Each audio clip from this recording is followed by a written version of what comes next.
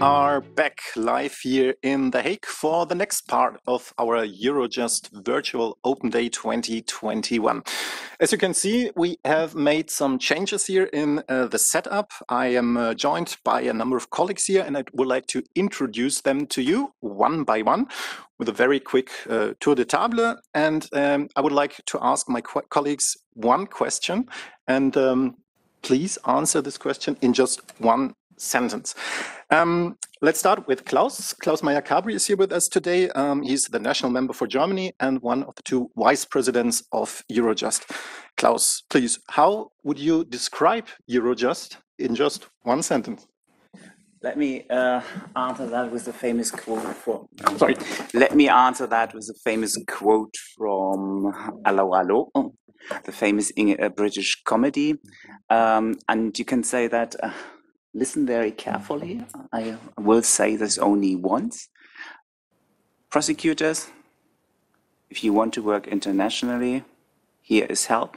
Here is Eurojust. Thank you. And we also welcome from the German desk as well, the Deputy National Member, Selina Ganesco. She is Vice Chair of the Counter-Terrorism team. Selina, what brought you to Eurojust in just one sentence? Yeah, thank you, Tim, for this very interesting question. For me, it was that I could combine my experience as a prosecutor exactly with working internationally, which is a very unique opportunity that Eurojust provides. Thank you. That was one sentence. Thank you.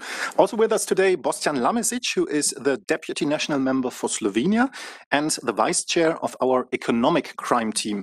Boštjan, in one sentence, what made you choose a career in law? Good morning, everybody. Thank you for inviting me. Why I choose law? Since I was a little kid, I really loved books. I love sports.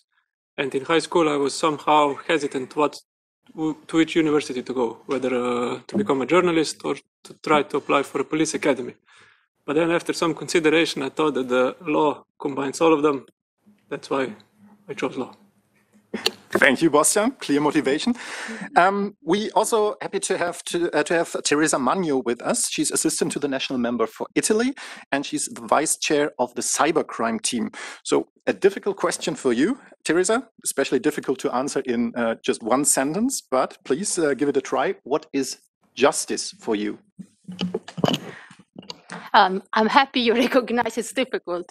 Yeah, being a judge, I would say that justice means delivering the fairest possible decision on the basis of the evidence that's provided to you and in full respect of the rights of the people that are in front of you, being them the defendants, the suspects, and the victims.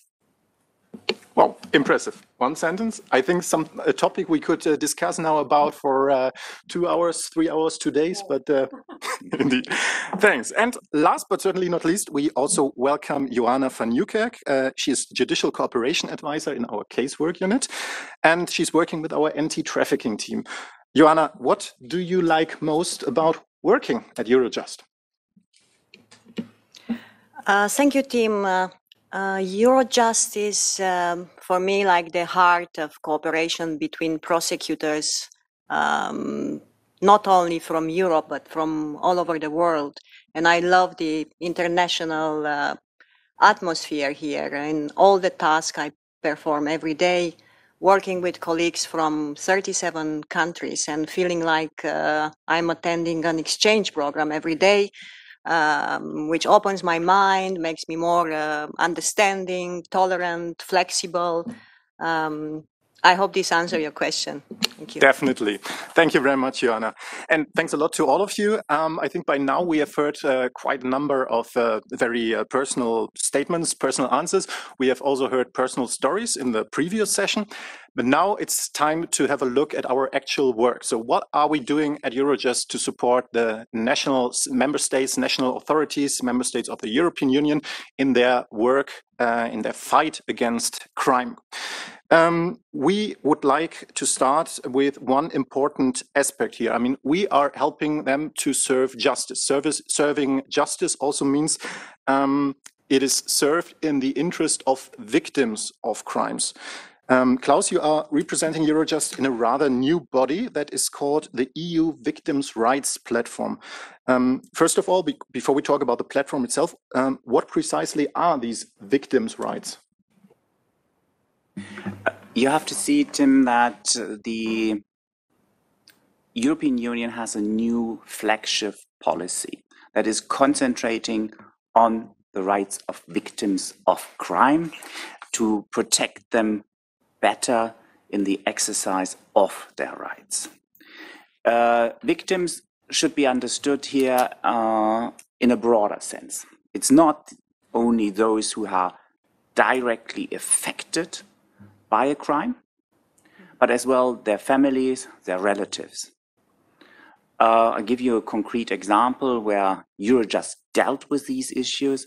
That was the terrible crash of the German Wings plane. The direct victims, of course, were all dead, but we had to deal a lot with the victims' families.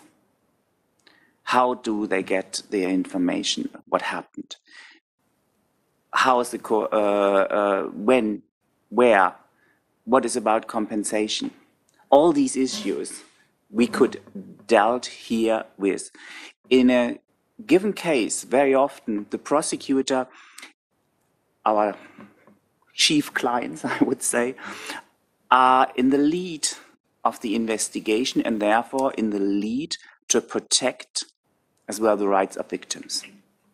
What we want to avoid, that the victim, already a victim through the crime itself, becomes again a victim through the process. Often the crime victims are the chief witnesses, so unfortunately there is no way that you can avoid to be in the system, in the proceedings, but there are ways of doing it better. Immediate protection after the crime. So there's the interlink with the police, because the police is very often the first port of call if something happens, need to be involved. Long-term damages needs to be taken into account. We had only yesterday reports about the investigations and the court proceedings against Nazis who had been done terrible things during the Second World War. And in the legal proceedings, the children, the relatives of these victims who were killed in concentration camps had a place in the legal proceedings. And this is something which you need to do. Think about terrorist attacks. Berlin, Christmas market, Brussels, Paris, Madrid. All these happenings do not affect only the direct victims, but as well their families and the long-term damages caused by these terrible happenings. And all this can be filtered into our work, in our so-called coordination meetings, where we can give them appropriate consideration. And this, sorry, to finish that, is now going to be on a much broader space in the European Union. That is all combined from all different angles to have a harmonized approach how you will be dealing with the crime victims. I think now with that we have arrived at the EU Victims' Rights Platform. What precisely is this platform, and what is the difference to how we dealt with victims' rights before in the European Union? The key element here is that you combine every aspect of it. You give it a drive from the European Union. It's not just in a given case, but you do it generally, systematically, and broadly. And this is the huge advantage. And on top, which you usually need in every kind of new approach, you have a driver. And this platform ensures there is a driver so that the key policy this flagship policy of the European Union is not just nice talking, but will boil down in new legislation. And who is part of that platform? Who, apart from Eurojust?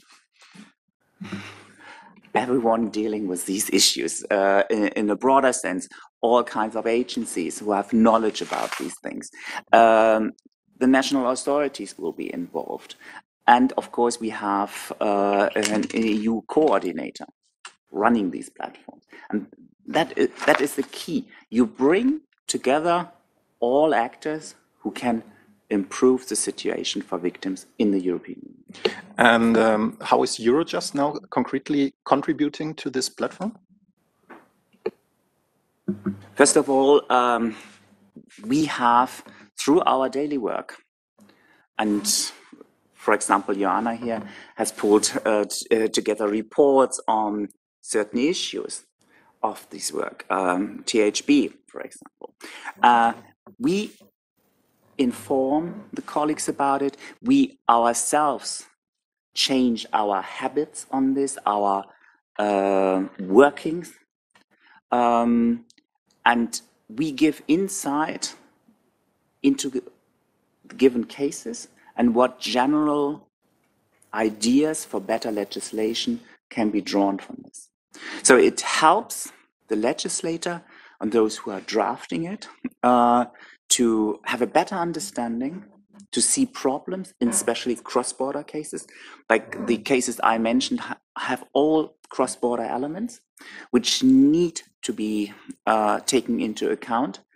Nowadays, as crime is has no borders, so the criminal proceedings must be borderless in a sense that through a border, especially a victim, is not disadvantaged. And this is the key element why we contribute to it, to help in a cross-border situation to have the right things. For example, in Spain, the system for crime victims protection is very elaborate, but it could mean if in any given case a victim is in another state and they don't react to certain Spanish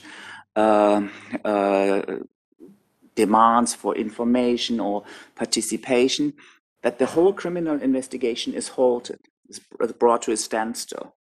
And through us, we can ensure that this doesn't happen, that the right information flows, and that the Spanish authorities do get what they need to continue. They do not hold the investigation because they are just lazy. No, because they want to ensure that the rights of the victim is properly in the system. So it is important that the information flow does take place and everyone can exercise its rights. And here we give a helping hand. And to bring this all together from a human rights aspect, so we have the FRA in Vienna who can help here. All this needs to be pulled together, and through the case law we could give general ideas what problems have occurred, how were they solved, and whether we could bring that on a level of systematic general approach. Indeed, Klaus, let's talk a little bit about our casework. Let's bring in Joanna van Nieuwkerk here. Joanna, you are often working on cases involving trafficking in human beings, so THB cases that Klaus already mentioned. These cases can be for sexual exploitation, for example, or for labor exploitation as well. Very recently, Eurojust worked on such a case. Can you tell us a little bit more about that? Yes, indeed. In September, we had a few actions supported by Eurojust, and last week there was an action day, a joint action day to arrest suspects and save victims in two countries, Romania and the United Kingdom. And this day was, let's say, the end of work of more than 2 years, 2 investigations in these two countries supported by Eurojust since 2019. investigation into trafficking of men, more than 80 victims, for labor exploitation. So these victims were asked to work in extremely poor conditions, and their papers were, the ID papers were taken by the organized criminal group. They had to work very long hours, and they were working without any payment. They were subject to aggression, and often they had to feed themselves from garbage bins because there was no food for them. So this exploitation actually started in 2015, and the judicial cooperation between authorities in Romania and the UK started to dismantle this group. So last week, what happened, after a joint investigation team supported by Eurojust, cooperating, exchanging evidence on the place of exploitation, on the situation of victims, went for searches. So we conducted 15 searches on the 28th of September with support from Eurojust to arrest and seize money. And 18 suspects were identified, 11 of them are charged, and more than 50 victims were actually saved from dominance. So what would you say in such cases? What is the added value of Eurojust? What does Eurojust bring to the table to help in these cases? Yes, Eurojust, as Klaus just said, is the helping hand. So there are 2 investigations in 2 countries, and they need to speak to each other. They need to act very fast. Victims many times are moved from one place to another one, and if we use Eurojust, this can be done faster. We can meet here and discuss. We exchange the evidence here. We discuss the prosecution strategy. We take into consideration all the legal and practical issues in the case, the differences between national legislation which need to be addressed before we are going to bring the case to court. And we look at the victim's situation and which jurisdiction should best be placed to prosecute. And we help in the last day of action to be there and search and execute European investigation orders, European arrest warrants to have a successful case. Yeah, sure, Klaus, please. What Joanna just described leads actually to what Teresa asked us to do, justice. Because otherwise you would miss an angle.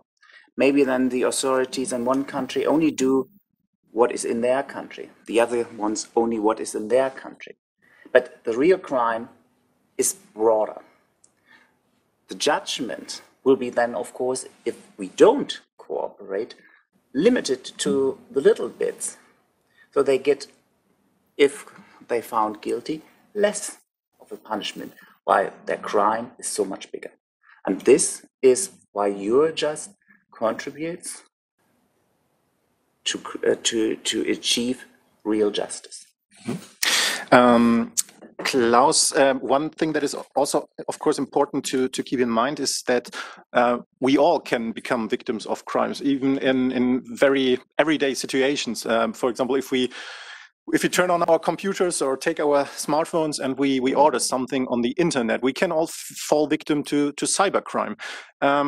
This is something that Teresa Magno and her team, the cybercrime team, are actually working on. Teresa, what is the special challenge when it comes to fighting cybercrime? First, I have to say that you just told something that I wanted to say, meaning that any of us can be a victim of cybercrime. So any of us has to be very careful when answering emails or even checking the SMS that we receive at our business phone. So yeah, there are so many challenges, but it's also the nice part of it. So the challenges relate to this crime being very transnational. As our vice president was saying, we can't miss the full picture.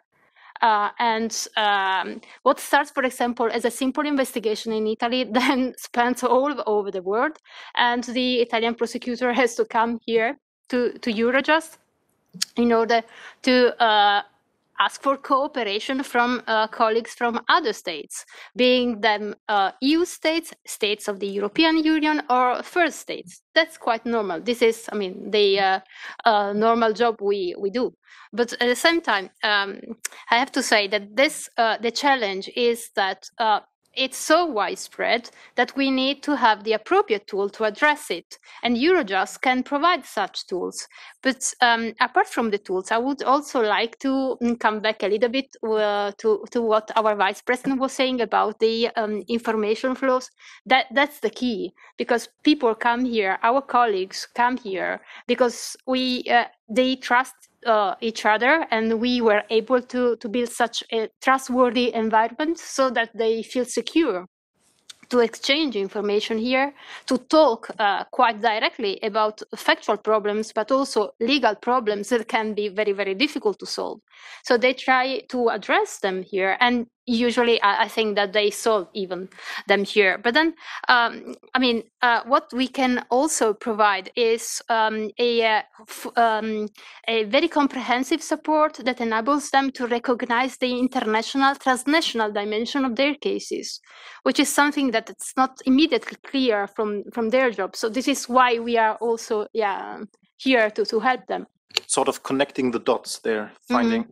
And is it? I mean, if you follow the media and you look at all those reports, articles about cybercrime, we hear a lot about, for example, malware, about botnets, about ransomware. Is this also a part of your daily work on cases?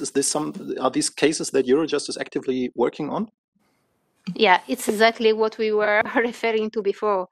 This is what we deal with, all these kind of malicious programs. This can happen to any of us sitting at this table, because it's simply getting a malicious malware, a malicious program, which is a malware. You can call it malware, for example, but also it has other names, Trojan or worms, whatever.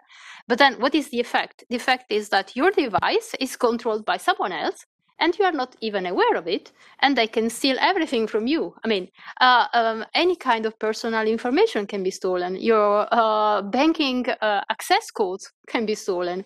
Yeah, and this is what we see also. And then the big issue is also the one related to the ransom things, meaning that they steal your data because they want money. And what is specific, I think, about cybercrime is that the purpose for committing these crimes can be very different, because it's not only economic gain that they want to make, it's also that they want to steal something from you in order to commit crimes, but also disrupt, for example, sensitive infrastructure of states. This is also something that we are experiencing at Eurojust. And it's something that we have also experienced during the pandemic, as far as the NHS systems is concerned. So there's attacks that have been performed against health structures to block them, but it's not only health structures. So this is a new dimension of these crimes, which is very, very challenging, but also dangerous. So we see that there are different motivations behind such crimes, but you said also that in principle, also economic motives and motivations are also a big part of it, right? So when I think of ransomware cases, I mean, exactly. this is, of course, it's extortion, basically. When we talk about this economic element, we see that this is a strong driving force to commit some such crimes. We have Boštjan Lamesic with us today. He's the vice chair of our economic crime team. Boštjan, I guess that at the end of the day, most of our cases are in some way connected to some economic component making gain, because essentially they are about money, right? No, for sure. Crime has no borders, nor does the human greed. So we are also trying to prevent this a little bit. I will just briefly explain you 3 cases so the audience will know what kind of help do we give them. I remember once a young prosecutor from Slovenia during the trial, she contacted Eurojust in order to obtain some legislation from Poland. By simply walking to the doors to our Polish colleague, he provided us Polish provisions in Polish language and also unofficial translation in English language. So during the trial, we provided the answer to our prosecutor, who could then, on the same date, within a couple of hours, end her case. And then in second case, I remember there was also one prosecutor from Slovenia who was involved, who dealt with money laundering case, but he had some leads that there are some bank accounts in Japan, but he had no idea how to continue. That's why, again, he contacted Eurojust, but luckily at Eurojust we have, I think, 58 contact points all across the globe. So we contacted our Japanese colleagues in order to find out what would be the best way in order that these colleagues would get the bank account numbers. Within 6 months, our colleague in Slovenia got the bank account numbers. And also in one third case, I think it was also some tax evasion. Slovenian prosecutor needed some evidence from Estonia. In order to get this evidence, he needs to write a letter of request. But he had a problem, because there are no translators to Estonian language in Slovenia. So he approached us. But again, Eurojust managed to help him, because we can provide the translations to our prosecutors. So again, within a couple of months, he got the requested data. So yeah, there we can see that as we don't speak a common language in the European Union, it can always can be of very, very big effect if we provide even such services that on first view appear relatively simple, but they can be crucial in such prosecution cases, right? One very specific crime type that is not directly connected to economic motivation, but more to a sort of ideology, is of course terrorism. We have with us today Selina Ganescu from our counter-terrorism team. Which services or which tools does Eurojust provide in that field? Yeah, thank you, Tim. Yeah, as you just said, this crime is ideologically based, and it also has no borders. On the contrary, the borders are becoming, like invisible almost, because also these type of structures and organizations, they work, internationally. They combine internationally via the internet and everything. So also there, for our prosecutors, national prosecution offices, it's extremely crucial to find the links and also to have Eurojust support.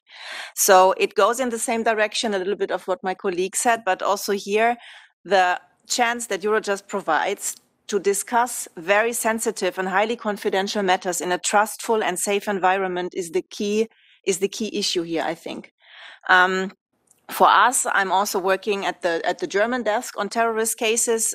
For me, it's always important that my authorities, my national authorities, they feel safe and secure, and they do, because they trust us and we trust our colleagues. And so the chain of trust is, guarding us more or less.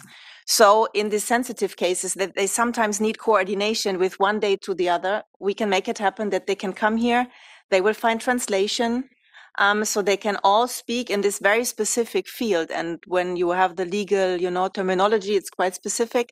So for the prosecutors, it's also important that they can really speak precise about the issues at hand. And if they have translation, that tremendously helps them to come here and to find what they are looking for. So trust is a key word basically in everything we do. You have one specific tool, or we at Eurojust provide one specific tool. It's called the CTR, the Counter-Terrorism Register, the Judicial Counter-Terrorism Register. Can you explain us a little bit more about that specific tool? Yeah, this tool was created, I think it went into start in September 2019, and it basically means that all terrorist investigations, no matter in which state they are from a procedural point of view, are being reported to Eurojust with the parameters we need to give also with this tool the support they need, which means basically we can do cross matches. So with the personal data being reported to us, the system does automatic searches for links.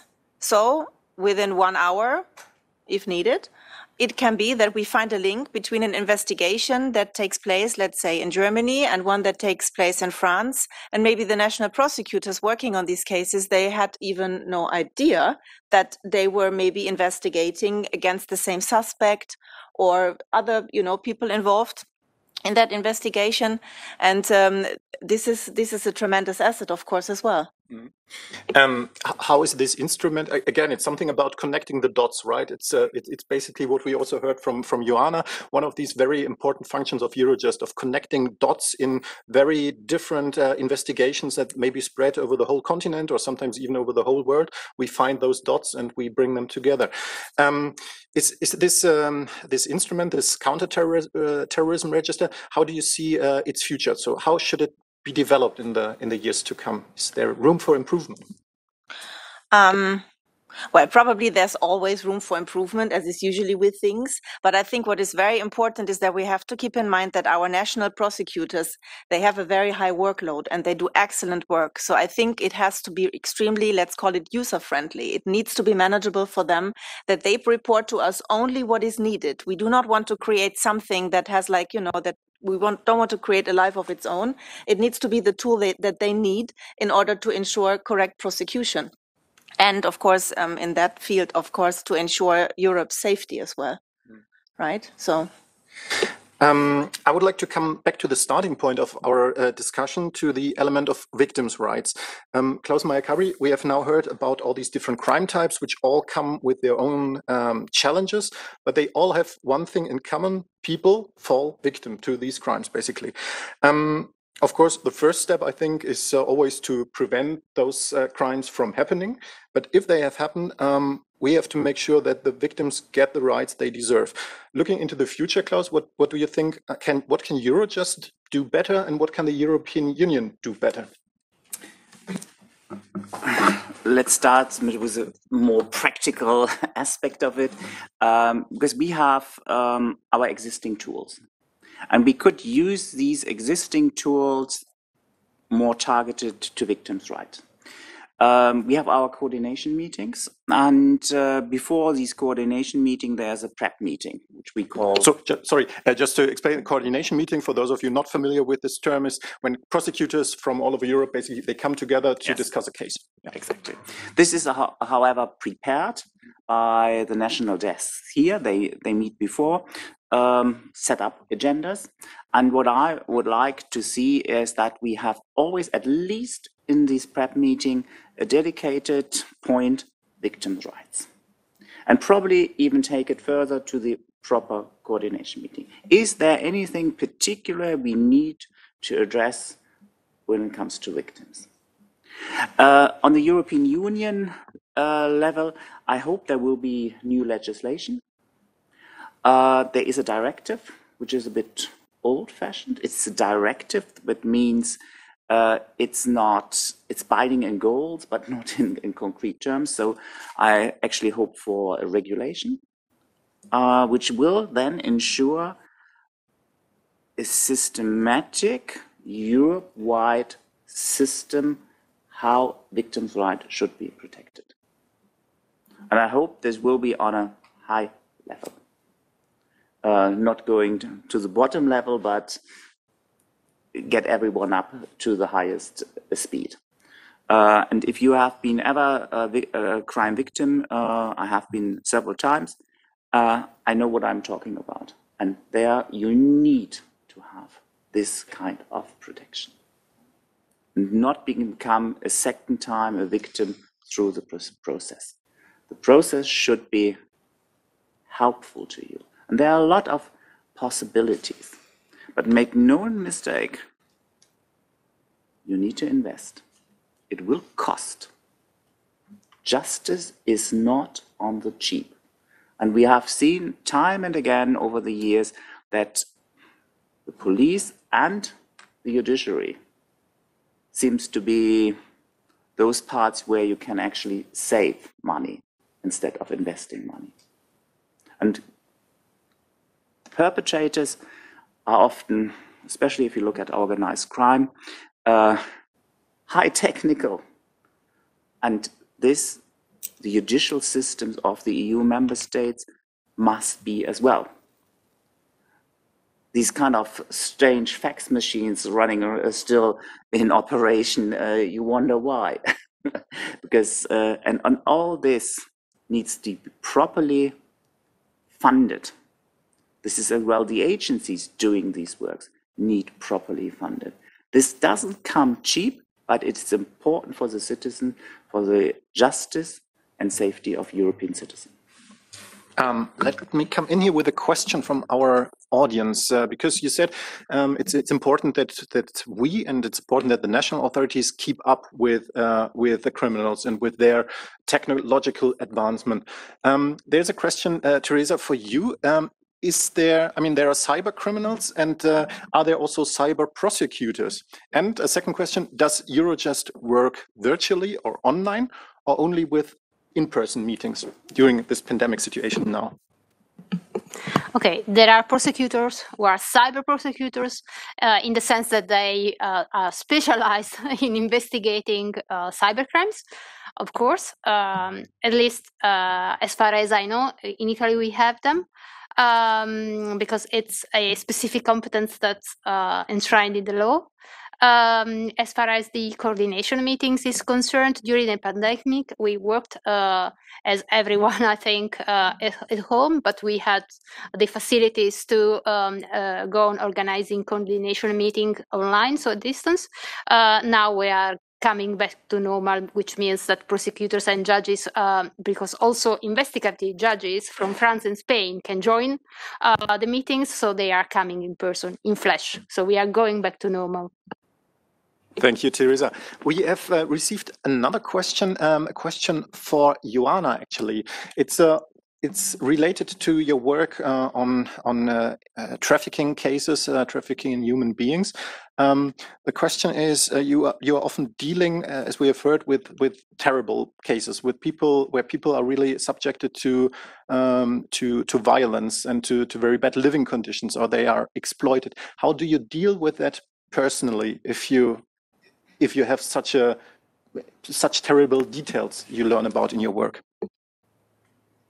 Thank you for this question, which is not easy to answer because indeed in my daily work I have to experience a situation when information about the victims, such as images of children being abused sometimes by their own parents, heavy conversation between pedophiles related to child abuse, images of victims with terrible physical handicaps which are forced to beg for prolonged hours to show their handicap and get more money for organized groups.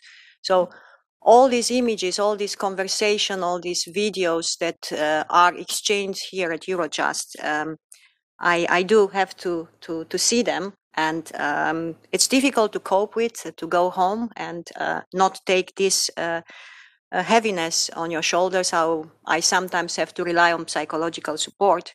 But someone has to do it, and I'm glad that I'm part of a team at Eurojust who helps to make a little contribution that these images are exchanged, and based on this, we can identify the victims. We can ask for protection measures when we see that aggression is used, coercion. We can put the authorities together to have this as a priority point for discussion, as Klaus just said, in each and every case, to see, first of all, what can we do for the victims? And sometimes we have to see all these images and conversations, because this is evidence. This is what goes later on to court, and we have to decide here if it's admissible as evidence in the country. So yes, this is distressing, but is for a good cause. We are bringing justice to victims here, and I'm fortunate to be part of Eurojust.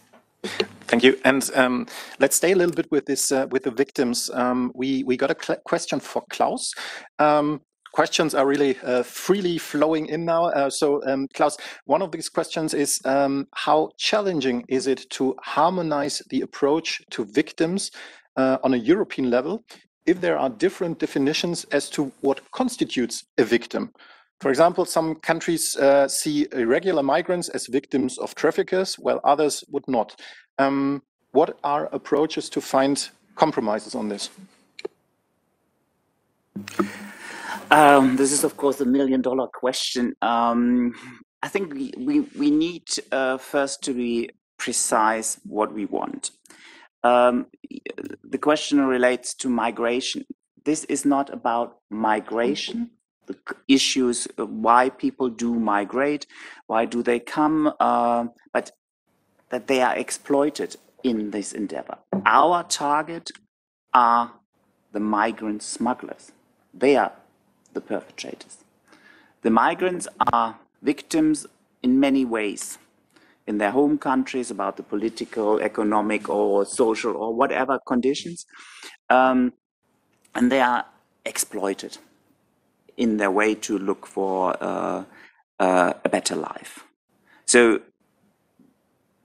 by defining clearly where we want to go and how we protect vulnerable people, we are usually talking about vulnerable people, then you find probably a way forward. The important issue here is, because we are in the beginning of a process, and I would say probably a long process, is that we do push for, that we do not get disheartened by problems, different approaches, bringing them first together to have what we call, this sounds terribly bureaucratic, a mapping exercise. But this clearly shows where are differences. Why are these differences? Then comes, of course, the financing aspect. All this needs to be pulled together and brought together into a harmonized way forward. And I think the best way is actually it being done by Brussels, new proposals on the table, and the discussion starts. So I'm not disheartened, actually, because there might be problems, different approaches. Yes, we do know this from our daily work, but maybe as a starting point, let's concentrate for a time as well what we have in common. And I would say 80%, 85%, even 90% in our work is more or less the same. We often concentrate very much on the differences. But in our daily work, where we bring people together from all over Europe with our cooperation partners, and even beyond that, we see there is a lot in common, which we can harvest and bring to a coordinated whole. And that we should do as well if we have new legislation. Not just say, oh, there are differences and then everything is so difficult. No, there's a lot in common, and built on the common approaches already existing. Okay, thank you. I think that's a clear appeal, clear message. We are now jumping a little bit from very high-level discussions to very practical, very concrete questions that also come flowing in from your side. One of these questions goes to Bostian. Do victims of economic crimes get their money back when the criminals are arrested? Well, according to my experience, I think in 90% they don't. But there are definitely ways. If prosecutors manage to seize the funds, then they get it. I think now with the new freezing order, this is also a little bit easier for the victims. There is a special article, I think number 27. I think 1 month ago we had a nice case with our German colleagues where Slovenian court requested some seizing of funds in Germany and Netherlands, and according to the new legislation, the victims got the funds back. But I really have to admit that there are really not that much of cases where the victims get it back or where the money is seized, especially in cybercrime cases. Nowadays, with the use of bitcoins, and you cannot even know where to start to look for the money. Yeah, sure, please, Teresa.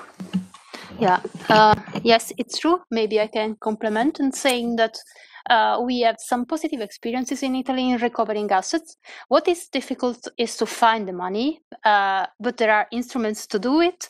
And as far as I know, maybe the possibility to trace bitcoins, which is something that we are, the European legislators thinking about now, can help. So definitely there are tools. We also have some tools in the national legislation which might help. But I think that the main issue here to tackle, it does not deal with the legal problems, because I think that, at least from my coming from my jurisdiction, we can try to solve them. We have some ideas, solutions, and tools, but it's the reality. We have to be able to find the money where they are, and this is the challenge, I think. Klaus, you also wanted to come in here? This is more a remark now to the potential victims who might be listening, or prosecutors. Just because it's difficult and the money might be God knows where on this earth, don't stop to report it to the police, to the public prosecution office. And prosecutors do explore the avenues. Try it. Give it a try. Just because it seems to be quite impossible in the beginning doesn't mean it's in the end. So give it a try. There are two kinds of procedure. One is criminal procedure, so I think the victims will not get the money in the criminal procedure. But if they go to the civil procedure, they can definitely file a lawsuit, and in that case, they might get the money from the perpetrator. Okay, thank you. A question to Celine. Celine, is it possible for Eurojust, or for prosecutors in general, but also for Eurojust in supporting prosecutors, to prevent terrorism in the future? That's a difficult one. It's a difficult question, and I cannot answer it in a general way, of course. I think with the help of Eurojust, terrorist attacks can be prevented. For sure, because prosecutors working in this field, they do not always work on the case when an attack, for example, has happened. They most often work in cases when they are groups being observed that they might plan something. And we have cases where we support them, for example, not only with the coordination meetings, but also with the tool that Joanna has mentioned before, with the joint investigation teams. So in a case... Can you quickly explain what such a joint investigation team is? Yes, of course. So in a case where, let's say, very urgent action is needed from police and law enforcement agencies and things like this, and when they know that this will continue for a little while and the countries have each their own investigation, they can form a sort of contract, which is not as bureaucratic as it sounds now, but it's like a cooperation contract on how these two prosecution offices want to work together internationally, which makes a judicial international judicial cooperation a lot easier for them, because they can request to have certain measures performed in the other country without having to write European investigation orders, which would usually be the correct tools to do that. So that is out, because they have the legal framework of the Joint Investigation Team Agreement that allows them to work. And with this, I have seen from my practice that if needed, these joint investigation teams, they can be founded in really very short amount of time, like extremely short amount. I don't want to go into details, but it can happen. And that really gives them a lot of support and help. And I have seen that by forming these joint investigation teams, sometimes groups, they could be, let's say, arrested and found, and their activities disrupted before something further could happen. And these joint investigation teams, I think it's important to stress that this is, of course, a tool that we use in all sorts of crimes, in all crime types. It's not just related to trafficking in human beings or terrorism. It's a tool that we use for basically everything that we do here. So whether it's we check if it's appropriate, and then we support such a team, or we help to set it up, and we support it also financially, right? Yes, exactly. It's being used in all kinds of criminal fields. It is not linked to like one specific crime group or a crime type. And Eurojust helps in establishing the JIT agreements as well, because sometimes you have very experienced prosecutors who know exactly what that is about, and they know exactly what to do, but sometimes you don't. And then we help them, because we have experience. We have even model agreements in all the languages of the member states, which is extremely helpful. And then we can guide the prosecutors. That's what we do. And yeah, you're very right. Eurojust also funds activities of the joint investigation team. We got a question that is basically that we could direct to all of you. Maybe the first to raise his hand or her hand will be the one to answer, or the person who doesn't look the other way fast enough. Do you see a big difference in your professional work from when you worked at national level compared to now working at Eurojust?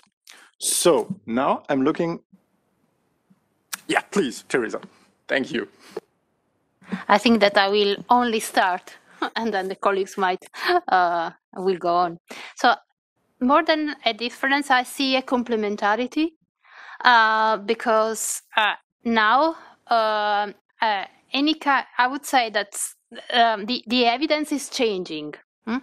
So the evidence that is brought to judges and to decide, and prosecutor have to collect before, is different, because it's electronic, and it will be more so in the future. So we are assisting to a completely shift of paradigm. I hope I'm saying this in a clear way, as far as the crimes are concerned, but also the kind of evidence that has to be given to the judges. So electronic evidence is borderless. You don't know where to locate it in a physical way. So you have to resort to instruments that were not used before, because they were not necessary. This is why I'm seeing that the national judge needs to get cooperation from other judges, so prosecutors from other prosecutors. And in this way, I say this, the natural complementary feature of being a national judicial authority. Thank you. Klaus? I would fully subscribe to what Teresa has said in terms of complementarity. What you have to see the difference is, in the national office, you do investigate. Here, we cooperate with the goal of a coordinated approach. And we do support this. The national prosecutor remains the master of proceedings. He or she still decides what will be done. But we can give them a helping hand. We can show them avenues to go, which they might have not seen before.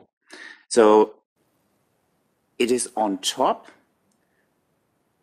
Knowing about our national system helps us to understand what they do need, and where the national part is maybe looking too narrow. And this is what Teresa described as complementary. We do not push us into it, but they come to us because they want to listen to our advice. They want the advice. And this is maybe our soft power, but sometimes soft power is much more powerful than full power. Indeed. Thanks, Klaus. If we can stay with you at this moment, and we got a question on the EU Victims' Rights Directive. So there's a lack of implementation by EU member states of this directive. This is part of the question here. How would a new regulation improve this? First of all, the difference between a directive and a regulation is that a regulation sets direct rules which everyone has to do. Even if you have no national implementation whatsoever, the rules still apply. A directive requires implementation. And maybe the implementation is not as full as you wish it to be. There could be slightly difference. A regulation sets a union-wide, exactly same state of play. A directive is only the minimalistic level. You can go back, you can go higher, but you can't go lower than that. A regulation sets a standard which is everywhere the same. And this, of course, enables international cooperation better because the systems are actually equal in this point. And this is why I'm personally quite in favor of regulations than directive. Directive is a bit, how to say, setting more a direction, a goal. But here you can set a harmonized standard everywhere. And if I may continue with a question for you again, Klaus. maybe this also brings us. Yeah, I'm also having a look at the time, and we're already approaching a little bit the end of our discussion today. Klaus, we got a question asking what are the biggest challenges of Eurojust or for Eurojust at the moment. What comes to your mind when you hear this question?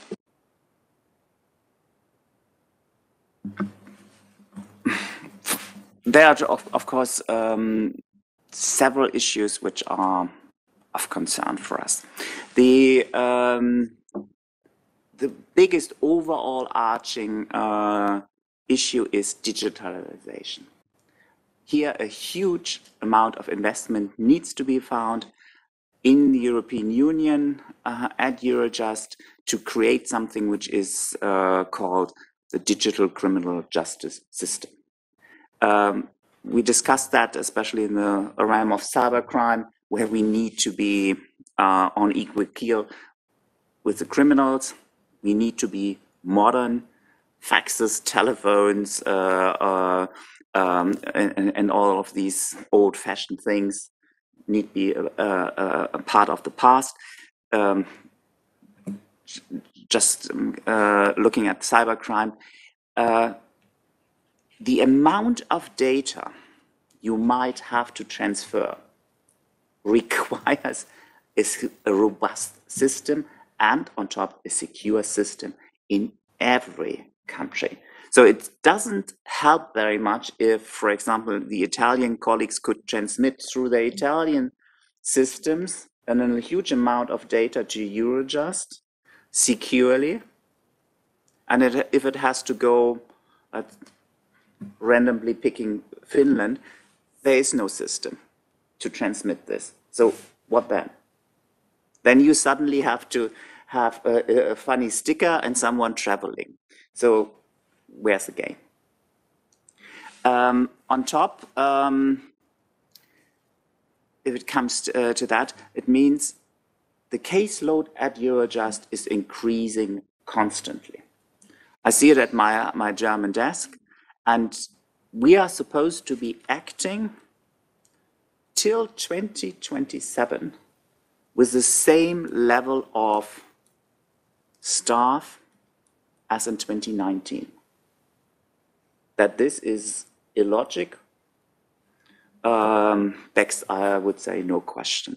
So again, I have this clear, and justice, if you want to serve justice, it's not something you do on the cheap. You need the investment. And the investment here flows directly back to our national authorities, that they can investigate properly, taking all kinds of international aspects of their work into account, and have no fear that they won't be able to manage it. They will, because they have the helping hand. And this needs to be done properly. And we want to expand. We have 13 other countries on the line for cooperation agreements. So all this requires a hell of a lot of investment. But if the Union makes good of its promise to support the security and justice for its citizens, it requires certain kind of investment in their agency to do their work properly. I think this serves as an excellent closing remark. Thank you very much, Klaus.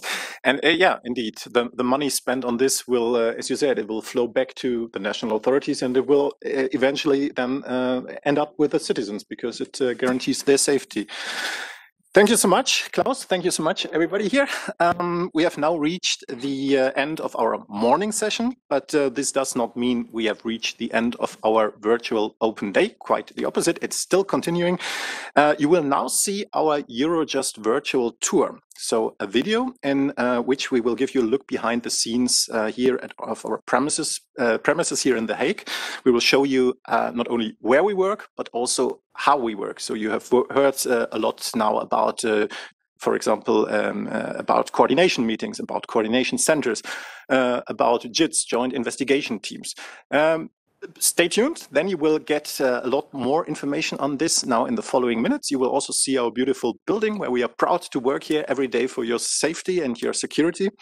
And after that, my HR colleagues will tell you everything about career opportunities at Eurojust.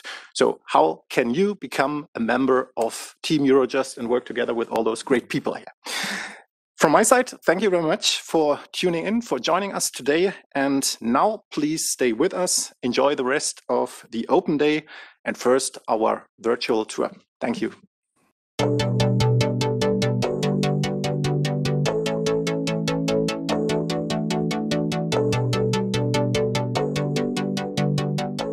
Hi, my name is Cecilia Torfin, and today I want to welcome you to explore this virtual tour of Eurojust, the European Union's Agency for Criminal Justice Cooperation. Created in 2002, Eurojust is located in The Hague, the Netherlands, in the international city of peace and justice. In this beautiful building, which was inaugurated in 2017, around 130 prosecutors and investigative judges from over 30 countries work side by side to tackle all forms of serious cross-border crime. They give hands-on assistance to their colleagues in the national judicial authorities who are working on international criminal investigations and prosecutions, tackling all forms of crime, serious cross-border crime, including terrorism, drug smuggling, human trafficking, cybercrime, or economic crimes such as money laundering. So why Eurojust? The European Union is based on freedom, and this is not just an abstract catchphrase, it's a principle that determines our daily lives. The free movement of goods, services, capital and persons gives us the opportunities we need to thrive economically, socially and personally. But to safeguard these principles, two other pillars of the EU are equally important: security and justice. We cannot allow criminals to take advantage of those freedoms. And as crime knows no borders, Europe needs to fight crime across borders as well. In this virtual tour, we offer you the possibility to take a closer look at how we are working and how this agency is set up.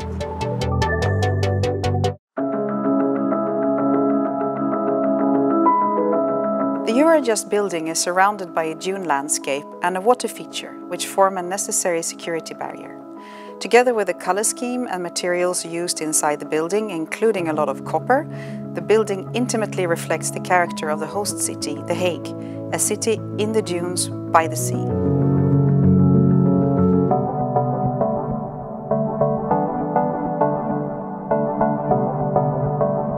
In mid-2017, Eurojust moved to its custom-made and permanent premises in the international zone of The Hague. The office building was designed by an integrated design team comprised of Meccano architects, Royal Haskoning and DS Landscape Architects. It's a purpose-built facility, constructed and owned by the Dutch state and rented to Eurojust. The office building and its premises cover over 18,000 square meters and are home to more than 400 workplaces and dedicated state-of-the-art conference and interpretation facilities. A connected underground parking space of more than 7,000 square meters can house up to 276 cars and 100 bicycles for employees and visitors. It's equipped with a number of electric charging points to stimulate driving electric vehicles to and from work.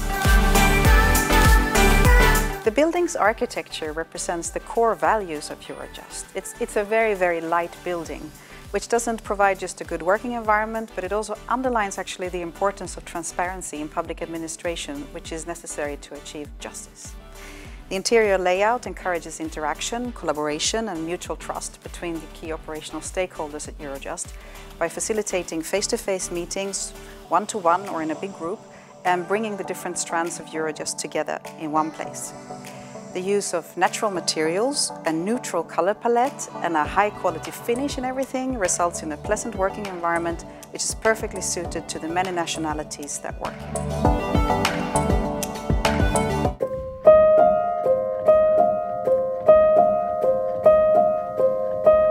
So here we are in the lobby of the Eurojust building, and in fact, the structure of the building is also reflecting how Eurojust is set up.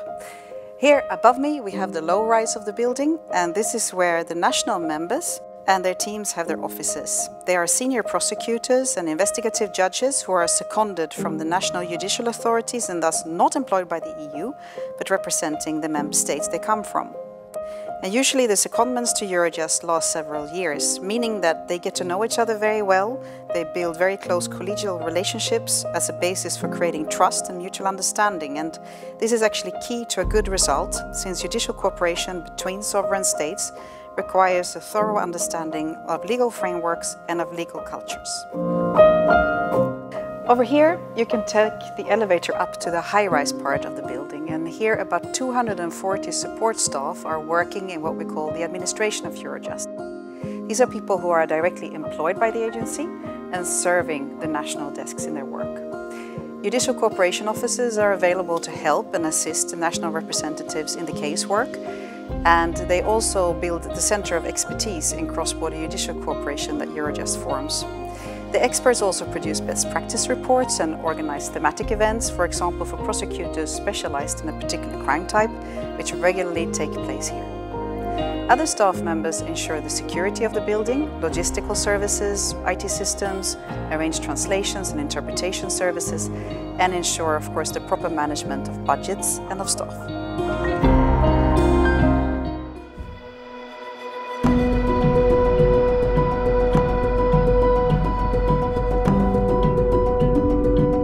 All cases brought before Eurojust involve 2 or more countries seeking to solve a serious cross-border crime. It starts when a prosecutor or investigative judge identifies a cross-border element in the investigation and contacts the national member of his or her country to get assistance. But beyond that, each criminal case is different and requires an individual approach. Sometimes a rapid response is needed when prosecutors want to act immediately to locate and apprehend suspects. In such cases, they can rely on Eurojust's unique on-call services and contact the national desks to quickly make the right connections with authorities in another country, exchange information, understand the exact legal requirements and prepare the transmission of legal cooperation requests, such as a European arrest warrant, for example, which is the basis to take action. Other investigations last several months or years, and they require careful planning, coordination and discussion, in which Eurojust and the national desks play a coordinating role. Check out the coordination meeting room and the coordination center videos to find out more.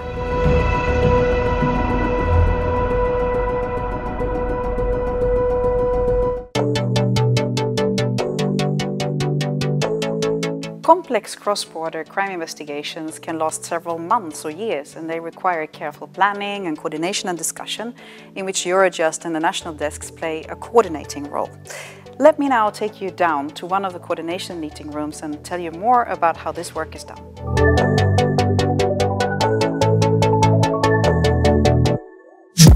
Here we are in one of the secure meeting rooms which are used to hold case-specific coordination meetings.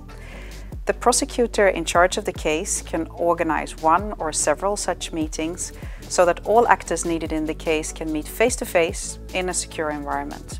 The number of countries and participants entirely depends on the case and may include judiciary, law enforcement of course, and Europol. The European Union Agency for Law Enforcement Cooperation regularly participates, as well as representations of customs or food security authorities depending on the crimes committed. And we also regularly have OLAF here, the EU Anti-Fraud Office. They meet here face-to-face or via a secure video conferencing system to share case information and case files, identify possible parallel investigations and work out which country is best placed to prosecute a suspect.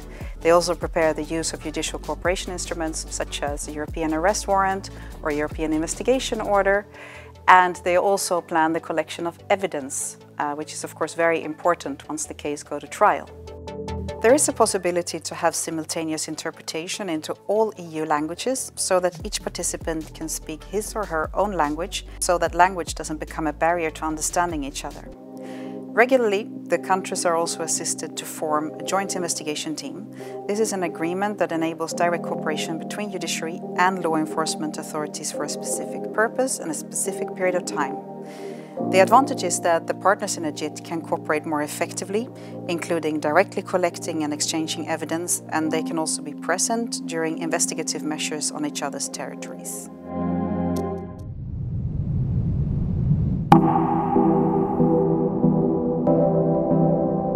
Complex coordinated actions can also result in the organization of a joint action day in which the countries come together to monitor the joint action day here from our coordination center. Here we are inside the coordination center from which such joint action days can be monitored and supported in real time with the assistance of Eurojust's casework unit.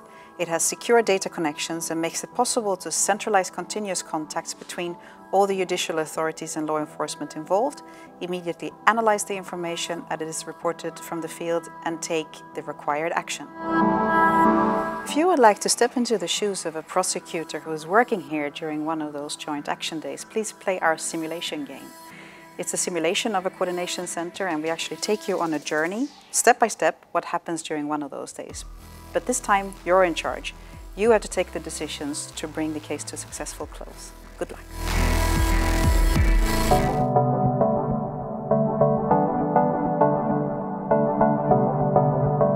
Now let's talk a bit about how Eurojust is governed. Each member state appoints a national member to Eurojust and together they form Eurojust College. They run the operational work together, but they also take decisions on budget and on other managerial issues such as the multi-annual programming of the agency. They meet every week in this room, which has an oval-shaped table, and this is very much reflecting the way they take their decisions, which is as a group. They appoint a president, who is seated over here, and 2 vice presidents, and they each serve a term of 4 years.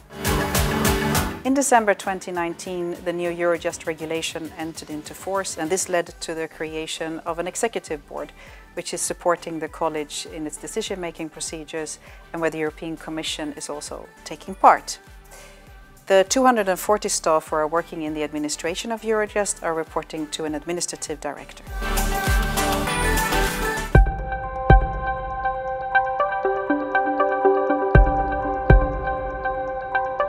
Since crime doesn't stop at EU borders, Eurojust has developed a cohesive international network that grants prosecutors around the European Union access to more than 50 jurisdictions worldwide.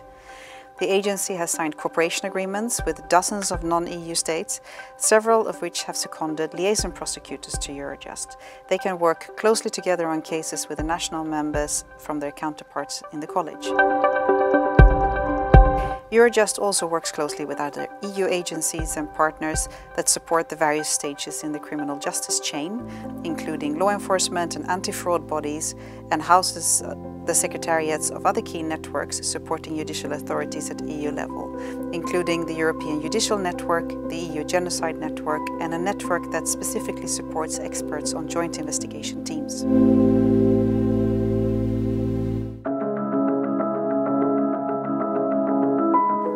One of the artworks created especially for Eurojust stands outside of the building.